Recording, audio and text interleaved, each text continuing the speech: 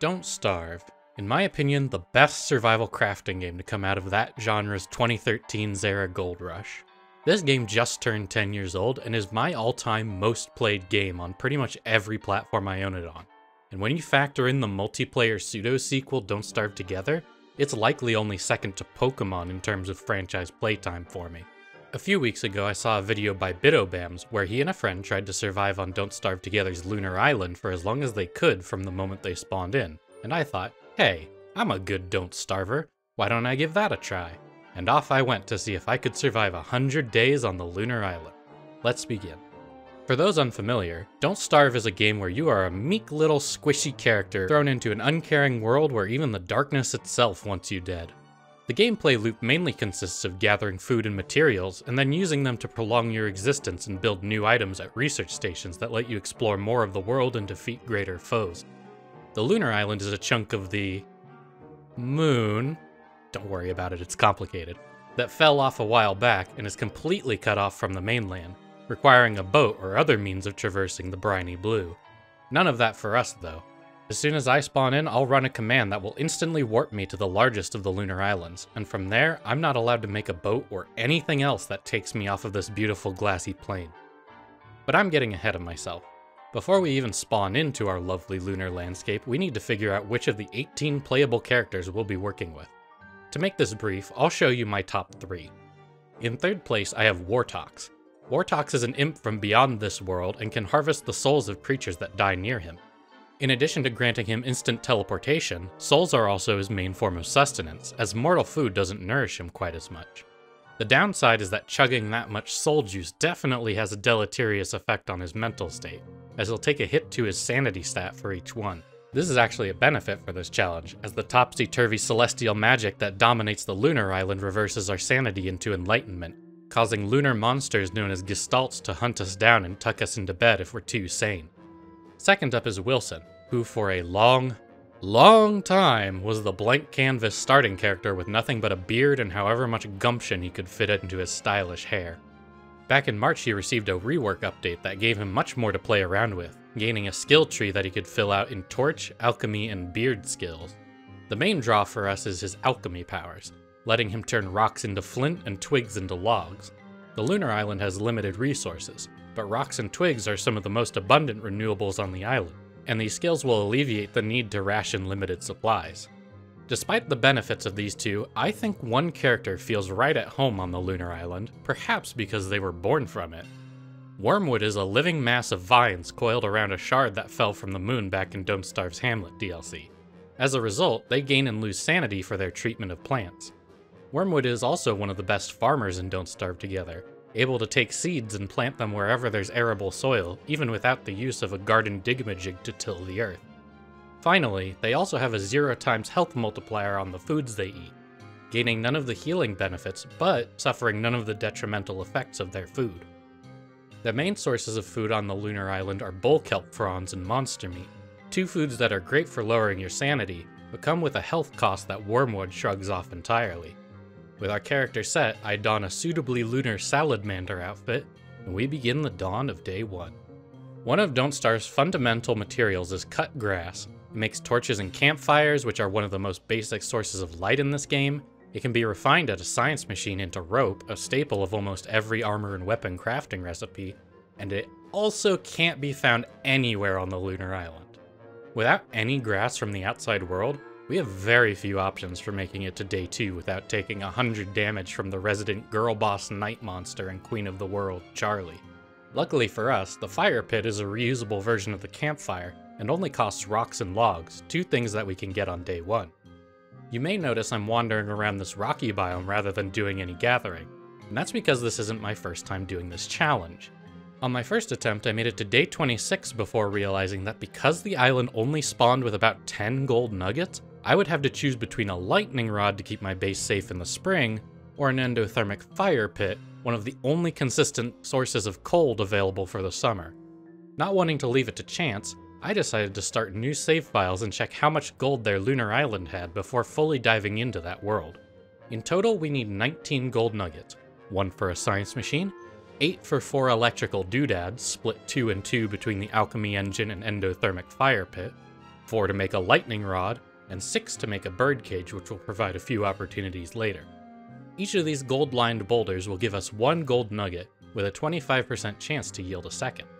After a few islands with insufficient bling, I managed to find this island with exactly 19 boulders, enough to make everything I wanted and potentially have a little gold to spare at the end. With nighttime fast approaching, I collected the logs we needed by using a glass axe from a set piece that almost always spawns on the Lunar Island, which proved to be a good move as I barely scraped together the 2 flint for a pickaxe to gather the 12 rocks we needed, placing a fire pit just as the night closed in. If it came down to it, there were a few workarounds I had in mind, as there's a guaranteed set piece on every lunar island that contains a bath bomb and a hot spring that has already had one thrown in, which emits heat and light until the next full moon. I could also have used the gestalts to put me to sleep, which would keep Charlie away perhaps long enough to reach the dawn unscathed. But with no need for such desperate strategies, I decided to stand in the shadowy edges of our firelight to lower our enlightenment going into day 2. Day 2 isn't nearly as harrowing as day 1 because of these little pockmarks in the ground called celestial fissures. As the moon's phases move towards full, the fissures will emit more and more light and start gushing with sanity-increasing auras that will make us see gestalts very quickly if we stray too long. Since most of the island is covered with them, we have no fear of Charlie for a long while. I spent most of day 2 collecting up all the gold-suffused boulders I could and raked in 23 gold nuggets for us to work with going forward.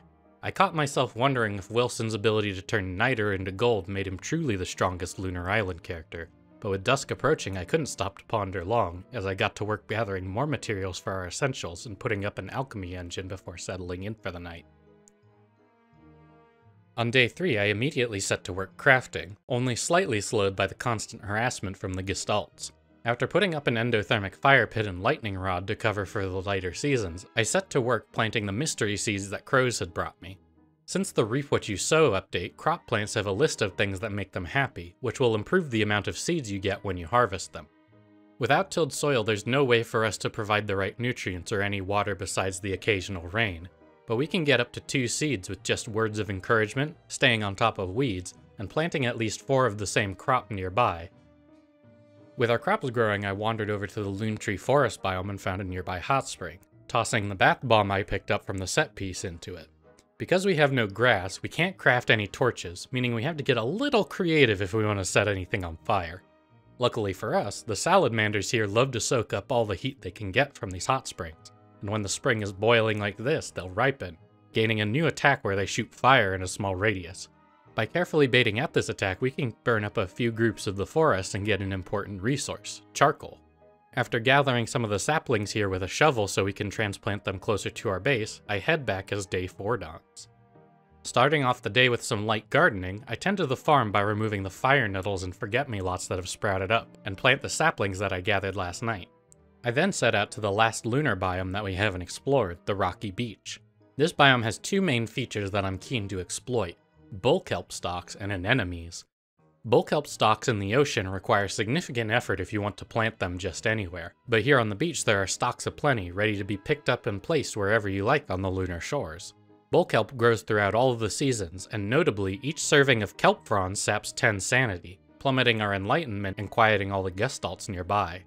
Anemones are these funky little 6-pointed starfish that will pop up and bite anything that stands on them, dealing a decent chunk of damage. In their closed state, you can pick them up with a shovel and place them elsewhere, and after a while they'll flop open again, making them ideal for killing another mob found across the island that we'll see later. For now I return to the base and tend to my farm awaiting for day 5. As soon as the light dawns, I head to the nearest shore and plant all of the bull kelp stalks, which raises our enlightenment by a good margin for treating plants so well. With all of them down, I head back to the beach to collect more anemones. Just like day 4, I decide to do a little gardening before settling in for the night, before I hear the growling of one of the Lunar Island's few persistent threats. The hounds come at the beginning of day 6. Well, hounds singular. I bait them over to the salamanders at the nearby hot spring, who, despite their small size, are quite powerful, hence my caution while gathering charcoal. The monster meat the hounds drop here is quite nice, as it drains 15 sanity uncooked, but is poisonous to most characters, as wormwood were fine, making it another option to keep the moon ghosts at bay. Returning to the loon trees that I burned down on day 4, I chopped them down to claim 36 bits of charcoal that will be instrumental in making one of the best structures in Don't Starve, before I'm spotted and harried by some shattered spiders. After retreating to the base, we find some of our first fully grown crops, a few potatoes, a pumpkin, and some corn, all crops that grow well in the autumn. Day 7, I set out to collect rocks and twigs, gathering 18 cut stone and 36 twigs before finally on day 8 I bring all of it together to build 6 crock pots. The crock pot is perhaps one of the biggest leaps in knowledge a new player in Don't Starve can make, going from subsisting on raw morsels and carrots to fully taking advantage of the ingredients before them. Most of the downside of raw food, however, comes in the form of sanity loss, which as we've established is actually a boon out here. So things like raw meat and kelp tend to be better for us when eaten raw. After gathering another harvest of bull kelp and tending to the plants, I prepare to add another ingredient to our repertoire. As day 9 dawns, I start the day by locating the nearest shattered spider hole, placing 2 strips of anemones just outside the webbing. The idea here is that I'll run in between the 2 lines of traps, causing any spiders chasing me from the hole to die to starfish bites, expending little to no resources acquiring spider glands, monster meat, and silk. After using most of our bull kelp to keep the gestalts off our back, we test out the trap and manage to kill 3 shattered spiders without taking any damage. Kiting them through the traps here is a bit finicky, and they have a tendency to get stuck on the shattered spider hole, which causes some issues getting them all slain. But for the most part, this will be a valuable part of our diet going forward. Speaking of, a few more potatoes and eggplants cropped up while we were away, and the potatoes even yielded a few seeds each, allowing us to expand the farm without the risk of unknowingly sowing weeds in amongst the actual crops. Day 10 started with a small cooking session, turning some monster meat and vegetables into meatballs. Almost every crockpot dish, however, restores a small amount of sanity, so it may or may not be worth it to create some of them out here. Returning to our shattered spider hole, both of the spiders sent out to scout my presence managed to Three Stooges style trap themselves on this bit of coast, requiring me to bait them around the den to actually kill. Though I got unlucky in dodging their glass spike attack and took some damage, I managed to snag a few pieces of silk before leaving to my crops. I do have to be very careful about taking damage in this challenge, as if I ever reach 0 health, I die, and out here on the Lunar Island, I have no access to any of the means of resurrection commonly available. A watermelon and a pumpkin have grown, despite watermelon being a spring and summer crop. This will be useful later on, as the fashion melon is one of the only pieces of cooling headgear that we'll be able to build when summer heat sets in. As dusk falls, the island is almost entirely lit up, as the full moon of day 11 is approaching. So I head off to the quarry biome to mine the 3 inviting formations that contain the 3 pieces of the celestial altar. While I'm mining, I try to keep my pickaxes at 3%, 1 use away from breaking, as we can recycle them later and save a little bit of flint in the process. Day 11 is the aforementioned first full moon, and as such, every celestial fissure is absolutely pouring with enlightenment, making it difficult to stay in the Gestalts' good graces. This makes it tricky to move the already cumbersome celestial altar pieces, as Gestalts will slow us down with drowsiness and also slap the altar piece out of our hands. I use the base of the altar to plug up the fissure smack dab in the center of our base, so it stops flooding my mind with enlightenment. Having the altar placed in a fissure also makes it emit a small amount of light, even on new moons when the fissures are snuffed out. As the full moon shines down on the bubbling hot springs, they also turn into moonglass, which I mine for useful moonglass shards as well as the pretty to look at but useless blue gems. Pretty much everything we can do with blue gems is inaccessible to us, as without rabbits to make the Prestidigitator or a Wickerbottom player to make the Everything Encyclopedia book, we have no way to learn magic, and all uses for gems require rope, nightmare fuel, or both. On day 12, I finally moved the last piece of the Celestial Altar into place, granting us access to the new Celestial tab. This lets us make our own bath bombs, glass axes, and most notably one of the only proper weapons we can make with our limited resources, glass cutters.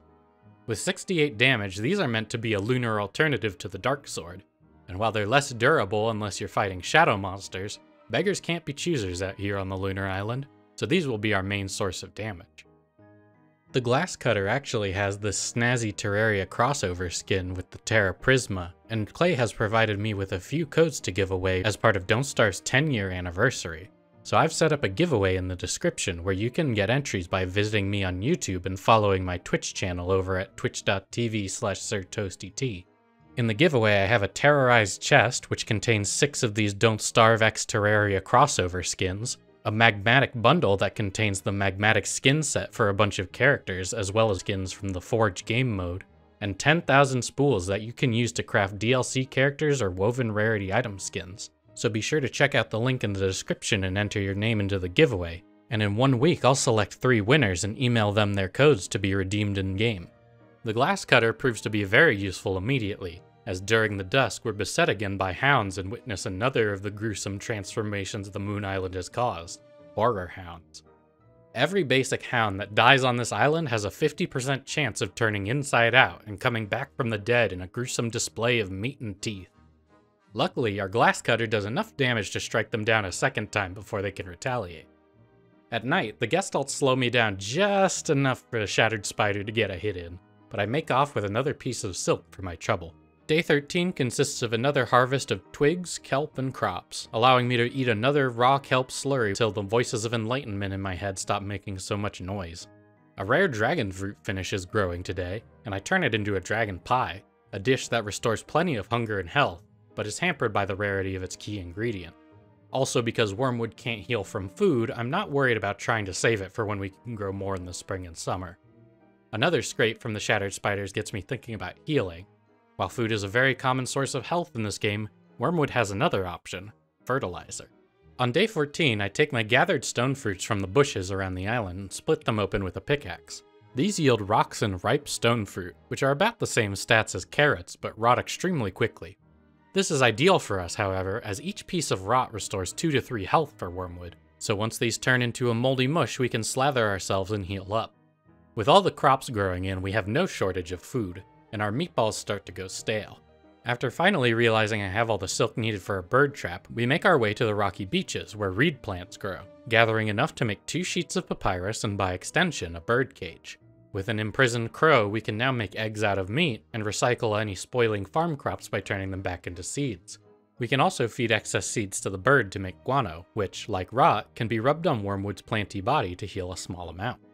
Kicking off day 15 with our avian friend's eternal imprisonment, we follow up by returning to the spiders to watch themselves get stuck before a gestalt slows me down, allowing one of the spiders to poke me twice with their spikes.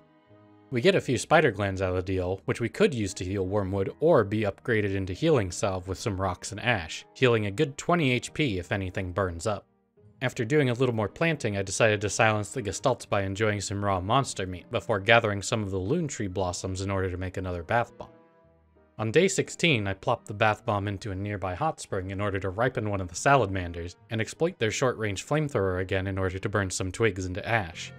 With this convoluted method of what could be accomplished with a simple torch if we had any grass, I'm able to make a couple healing salves to regenerate my health before heading back to the cause and solution of all my health problems, the spiders.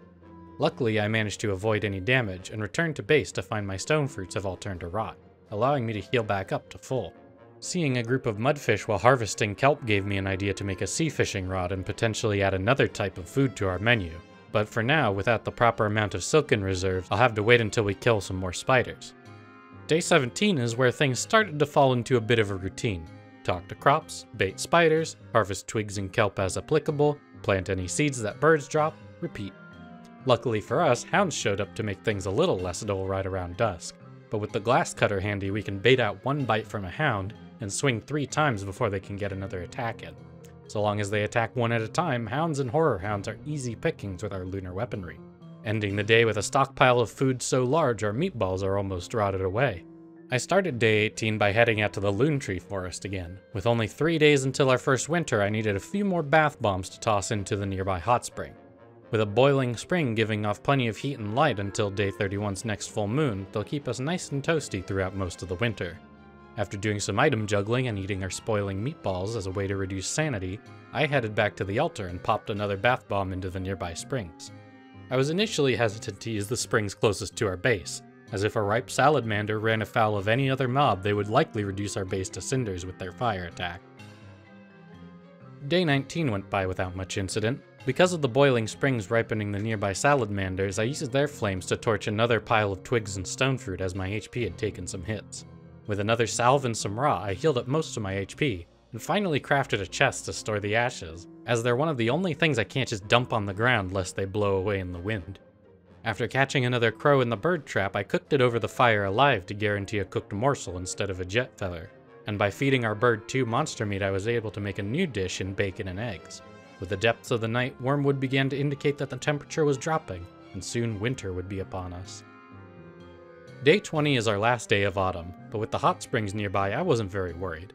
The amount of food in my inventory was starting to be a nuisance, and we would never be able to make an ice box as gears are never available out here on the Lunar Island. So I just made a regular chest and put all my raw food in there. While it won't slow their spoilage, neither will my inventory, and without grass, inventory space is precious. I crafted another bath bomb and tossed it into the closest hot spring. I figure there's nothing out here that would aggravate the nearby salamanders, though it's unlikely we'll get any surprise arson from them. I also took the near-broken pickaxes I had saved and used them to craft the thermal stone. Thermal stones, I feel, are one of the biggest things a new player can learn to craft in this game, besides the crockpot, as they make the extreme temperatures of winter and summer much more survivable. With winter looming, I dropped off the thermal stones by the hot spring to heat up, ready for the bitter cold. Honestly, winter on the Lunar Island is much the same as autumn. Despite the extra blue mixed into the color palette, there are only a few new threats. The cold, which we can combat using heated thermal stones from the hot spring, and the arrival of moonrock pangolins, which unlike their conventional cousins are hostile to anything that moves, but are easily avoided if you give their nests a wide berth. Winter also slows the spoilage of food, which is nice because we have no way of doing that ourselves. A flock of moonrock pangolins popped out of the water while I was harvesting kelp, but made a big mistake in trying to fight one of the ripened salamanders, who torched most of them, providing me with some free ash and monster meat. Luckily, none of the flaming mutant penguins set anything of value on fire. On day 22, I cooked a few more meatballs before trying to kill some spiders for more meat. Unfortunately, one side effect of carrying a warm thermal stone is that salamanders are attracted to the heat if they're not already preoccupied with an even better heat source like a bubbling hot spring. While trying to keep the salamander off the traps and baiting spiders had mixed results, ultimately nothing too noteworthy came of it. Returning to my crops, I noticed carrots were yielding 2 seeds from one crop, meaning that they were decently satisfied with the growing conditions. We do have a bit of a scalability problem with the farm currently, as without any musical instruments like a pan flute or a one-man band, we'll spend more and more time tending the fields the more we plant. Since seeds keep for a relatively long time without spoiling, we can hang on to them for when we're ready to plant more. Day 23 gave us another hound attack, which went about the same way, except I got bitten by one hound. With the guaranteed 2 hound's teeth that each horror hound was dropping, I then got the idea about getting some insulative clothing. While we can't get beefalo wool without Wilson's beard hair transmutation, and no suspicious dirt piles spawn to hunt down any koalefants, there is one slightly insulative garment that we can make in the form of a dapper houndstooth vest, which requires more silk than we currently have available. Day 24 was another one that followed our established routine. Another dragon fruit cropped up, which I stored for the spring rather than cook immediately. Now that we had a bird, we could control which type of seeds we plant, and we were getting more good returns from crop plants as long as we planted in the crop's preferred seasons and had at least 4 grouped up. I decided to farm potato, asparagus, pumpkin, and carrot, as they're right at home in the winter chill. Now that we've passed a quarter of this challenge and shown off the main routine of crops, spiders, and kelp, I'll start skipping days unless something particularly notable happens. Since day 31 was another full moon, our hot springs were going to freeze over soon. So I spent day 27 harvesting loon trees to prepare another volley of bath bombs. On day 28, a pomegranate branch that had been growing for a while finally sprouted. Pomegranate and watermelon are some of our only sources of fruit for the crockpot, so I stored it to farm pomegranates in the spring when they're more amenable to growing. By this point I had many different types of food, and only one chest to store them, so I built a couple more with the new 10-year anniversary chest skin that they gave out as a login bonus. Day 30 saw a decently large hound attack, which I repelled with the help of some salamanders. They dropped plenty of hound's teeth for us to use in making our vest. Speaking of sewing things, I want to avoid staying far away from the hot springs for too long, as if a thermal stone cools down to neutral, it loses a little bit of its durability. They can be repaired with a sewing kit, but at the cost of 8 silk per 5 uses, sewing kits are a little too expensive when I can just avoid lowering the stones' durability at all. Day 31 is notable in Don't Starve Together, as it's the first day when the seasonal bosses Deerclops and Bearjar are able to attack. On default settings, day 31 is winter, so Deerclops acts as one of the biggest hurdles to new players in Don't Starve Together. Deerclops is bigger, meaner, and stronger than anything a player has likely seen before this point. However, they have no interest in players on the Lunar Island, so we're safe from their seasonal rampages. Not like I couldn't take a Deerclops 1v1, you can't prove I couldn't. The full moon did give us more moonglass out of our hot springs that have been mined refill at the start of a new day. So to maintain our heat sources, we need to make sure to empty them before the night ends.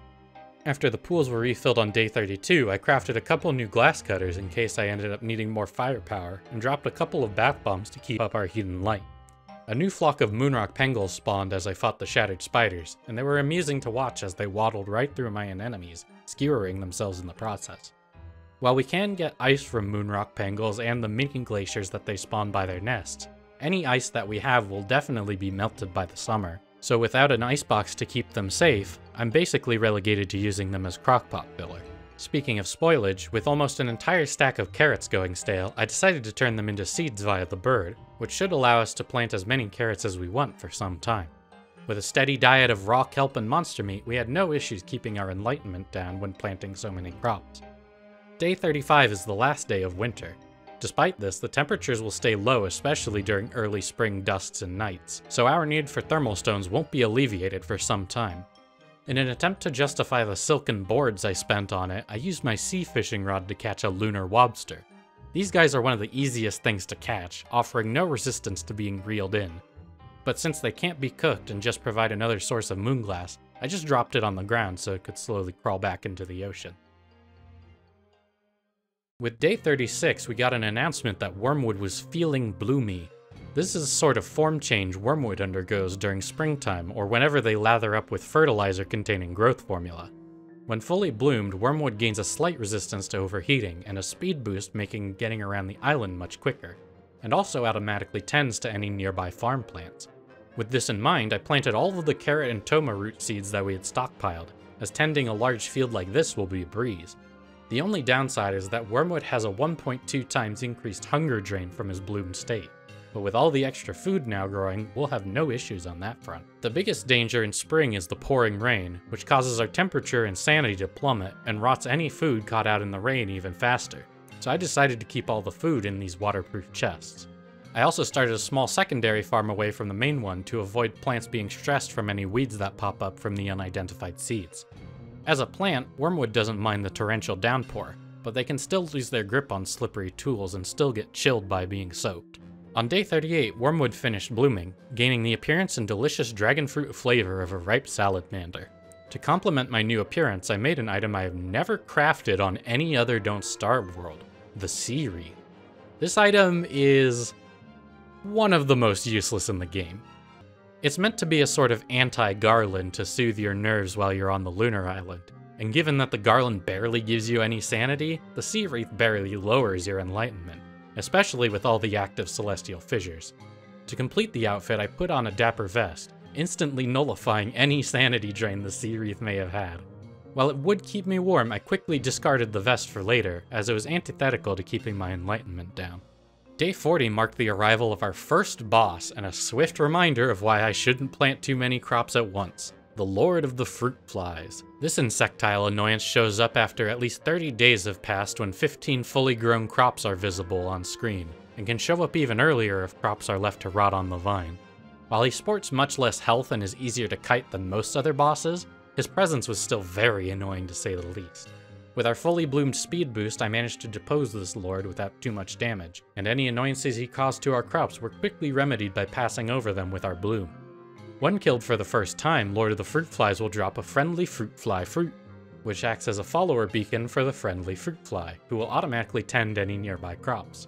Once that business was all sorted, I was then attacked by a very timely hound wave, who had now added blue hounds to their ranks.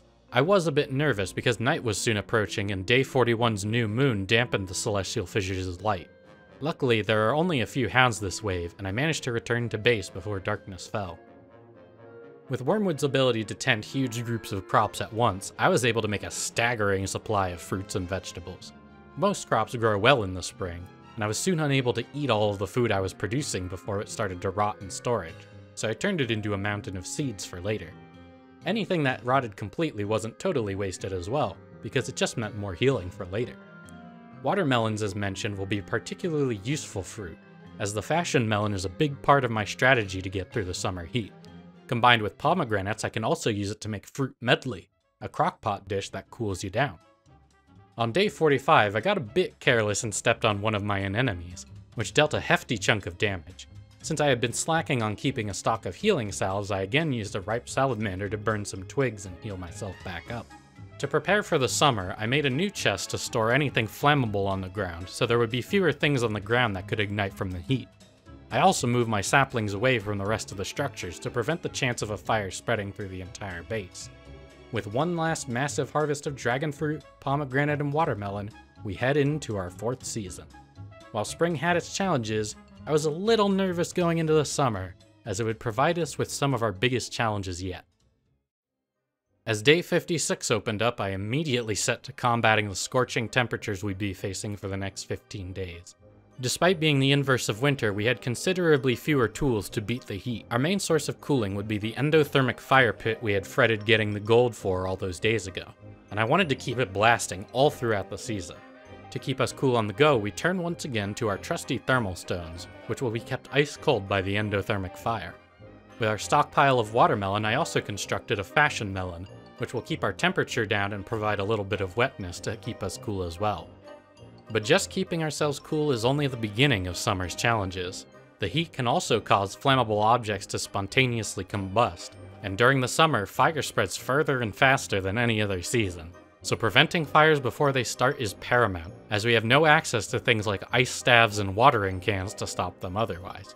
Finally, the needy antlion will emerge from the summer and demand tributes of rocks and eggs in the desert. Since we can't leave the island to satiate her, we'll need to dodge the sinkholes caused by her tantrums in order to keep ourselves and our base in one piece. On day 58, I discovered that a bunch of the seeds we had stockpiled were about to rot. With our blooming form about to revert without the springtime air, I fed all of them to our bird friend to make guano as a useful fuel for our cold fire. Spoilage is accelerated by the summer heat, so everything from the food in our stockpiles to the fashion melon on our head will go south very, very quickly. Between the renewable sources of kelp and monster meat, we had no shortage of food, but keeping any in reserve was going to be a challenge. Funnily enough, the Reap What You Sow update that made this large field of crops possible is also the update that cut off any chance of obtaining grass out here on the Lunar Island. Before that update in early 2021, the farm crops Wormwood and other farms could produce were susceptible to withering under the summer sun, and when picked would yield none other than a single piece of cut grass.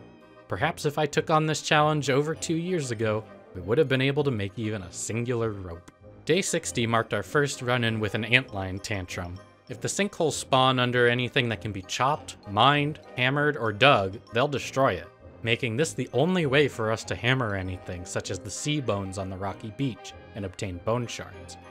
Unlike in the winter though, I was wary of leaving my base for an extended period except to flee from the odd hound wave or antlion tantrum, as if we leave the base and something catches fire, it could spell disaster.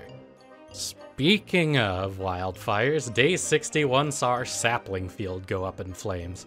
While I was distracted making a new fashion melon and tending the endothermic fire pit, one of them began to smolder and caught fire before I could put it out. Moving the saplings proved to be the right move as nothing else burned down, but this did cull the sapling population of the Lunar Island by about 80%. With almost all of our food stale or spoiling, things weren't looking super. As a silver lining, spoiled food reduces sanity, and Wormwood is immune to the health-dropping effect, making a stack of mushy pomegranates or half-rotten dragon fruits into a source of enlightenment-dropping food that we could keep the Gestalts quiet with. On day 64, we got another seismic attack from antlion, so I used the excuse to gather kelp while I was out of the base. With another large portion of the seeds we accrued about to spoil, I fed the bird a few hundred seeds to turn into guano at an alarming rate. The following day, the hounds attacked once more, with too many of them at once to face in single combat with my glass cutter. I brought them to where a majority of the salamanders were living in order to have them fight the pint-sized powerhouses, and walked away without so much as a scratch. On day 66, my last fashion melon spoiled without any watermelon in storage to replace it, and with the watermelon plants still growing in the farm, I spent the next few days hugging the endothermic fire pit a little closer than usual.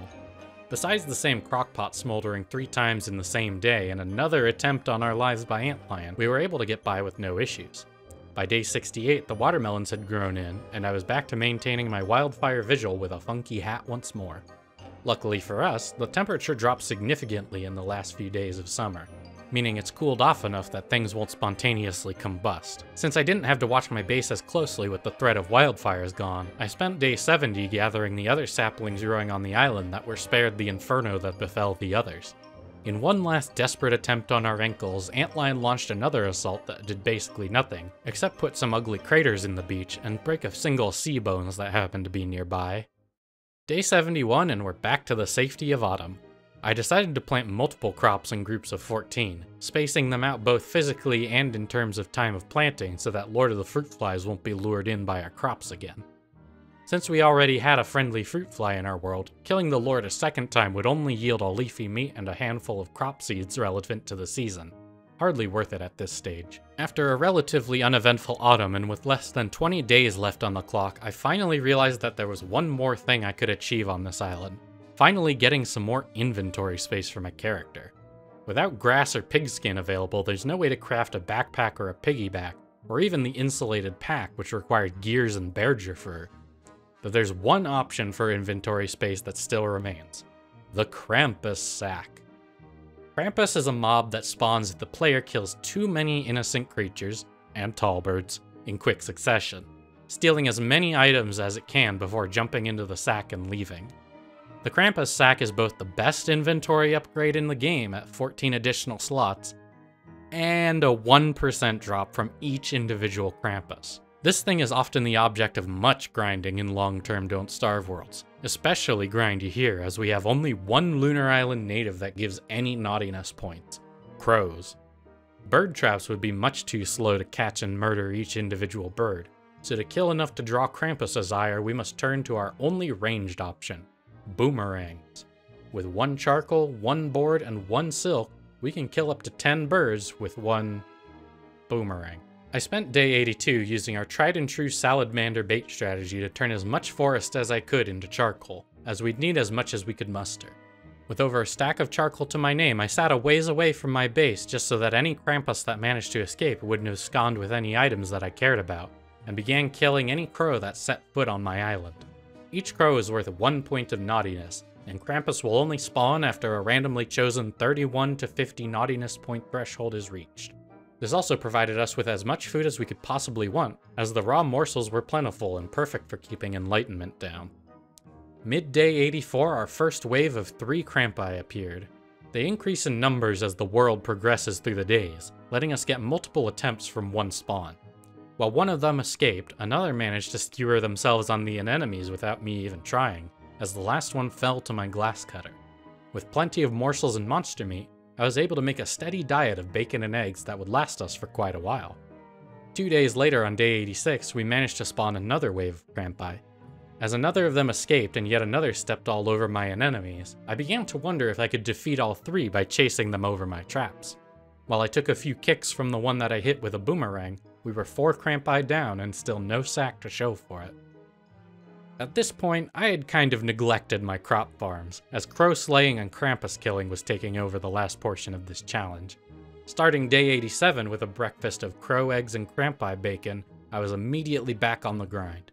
At this point, our silk reserves were starting to dwindle, meaning I had to kite spiders over the anemones once again in an attempt to keep the boomerangs flowing. The morning of day 89, a new wave of Krampi stepped in to prevent my crow rampage, undeterred by the fates of the others before them.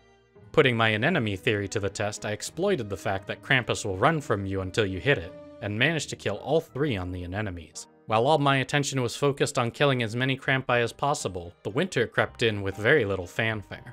Having already dealt with the winter once before, I simply popped a bath bomb into the nearby hot springs, grabbed a thermal stone, and continued my crow massacre. Later in day 91, we were beset by our first hound attack containing a varglet, a sort of larger mini-boss hound with the ability to summon even more hounds to its side. A nearby ripe salamander cut into its HP by lighting it and many surrounding hounds aflame, which gave us plenty of opportunity to pick off its minions while it was distracted. I also forgot that day 91 was a full moon, meaning I needed to remake all the bath bombs I used as they turned to moonglass instead of providing heat.